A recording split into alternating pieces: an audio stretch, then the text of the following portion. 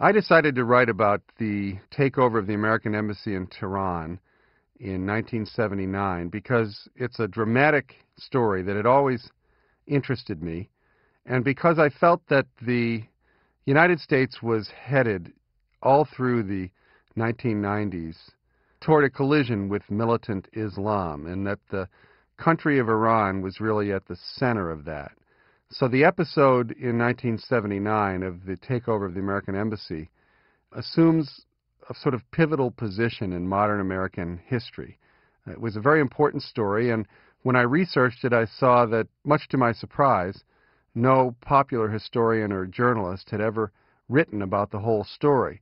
There had been a lot of books written on the subject, but they were all about little pieces of the story.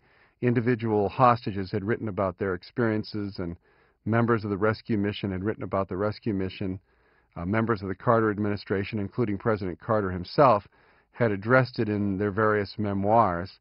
And then there were a number of academics who had written about various aspects of the incident. But no one had ever put the story together into one big book. And that was what I hoped to accomplish with Guests of the Ayatollah. I constructed the book, Guests of the Ayatollah, by envisioning it really as a layer cake. There are three essential pieces of the story that I kind of pictured stacked on top of each other. The main story to me was the story of captivity, the story of the hostages who were trapped in Iran for 15 months, wondering if they were ever going to get home alive. And the second part of the story was the story of the rescue mission, which was in planning stages from the day of the takeover, all through the 6 or 7 months prior to the rescue attempt. So that military part of the story, which was very distinct and taking place far away from the captivity in Tehran, was the second main element. The third was the story of the quiet and public diplomatic efforts made by the Carter administration to resolve the standoff peacefully. And that involved members of the Carter administration, the president, and a number of the people who were involved in the back-channel negotiations. So the challenge in writing Guests of the Ayatollah was to fully report all these three layers of the cake and then find a way to smoothly integrate them so that it read as a single compelling story. I did hundreds of interviews in preparation for writing Guests of the Ayatollah. In fact, this is the first project I've ever worked on that I had substantial help with. I was working with a researcher who works with me at the Atlantic Monthly named Terrence Henry, and I was also working with documentary filmmaker David Keane and with my son Aaron, who worked on or rather produced and wrote ultimately the documentary film. So all of us were interviewing people all over this country. We were tracking down hostages and members of the rescue mission, members of the Carter administration. And then we also went to Iran. I made 2 trips to Tehran with David Keane, and David made a 3rd trip on his own. And we interviewed in Tehran 30 or 40 Iranians who were involved in the takeover of the embassy.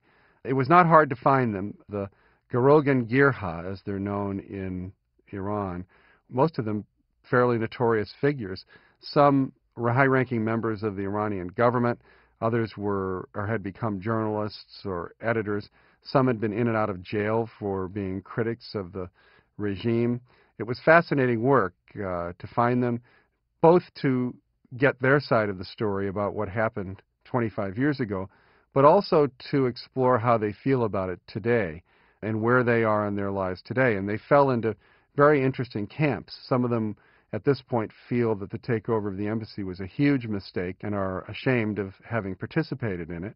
Others continue to be extremely supportive of it and think of it as a pivotal moment in their revolution. And I think probably the bulk of them are somewhat ambivalent. They look back on it with a mixture of pride and regret. But the total of interviews probably is in the hundreds. I've never actually counted all of them. I was, however, beneficiary of a treasure trove of interviews that had been conducted with the hostages by Tim Wells, who wrote a book called 444 Days, which was an oral history of captivity.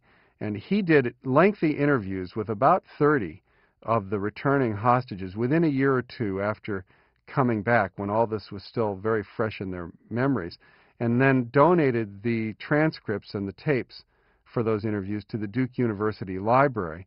So when I went down to Duke and discovered that a lot of the spade work for the story had been done, I was really grateful to Tim Wells and to Duke for making all that material available. In some cases, those were interviews with hostages who have since died, so it was the only opportunity that I had to get their story.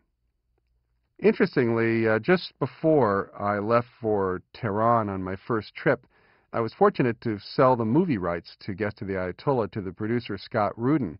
And this was a story that was reported in the Hollywood press and picked up around the world, so that when I arrived in Iran, there were actually little stories in the newspaper there about this major motion picture that was going to be made about the takeover of the embassy.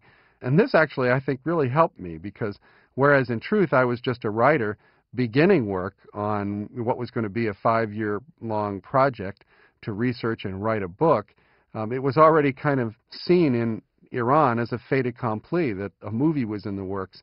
It opened some doors for me. I think everyone was curious to meet this Hollywood guy. Guest of the Ayatollah is very relevant today because we're engaged all over the world in a war, really, with Islamic fundamentalism, certainly with militant Islamic fundamentalism. And the roots of that conflict for our country really go back to the takeover of the American embassy in Tehran in 1979. The Islamic Revolution in Iran created the first theocracy in modern times. So if you listen to the story of Guest of the Ayatollah, I think you'll get a much better understanding of the roots of the anti-Americanism in the Islamic world. Some of it is a result of American foreign policy over the last 50 years, and some of it stems from their own religious beliefs, and I think the fear that the modern world is eroding the religious traditions which have always guided life in the Middle East and the Near East. So the story is a kind of case study that I think sheds a lot of light on the nature of the conflict in which we're engaged.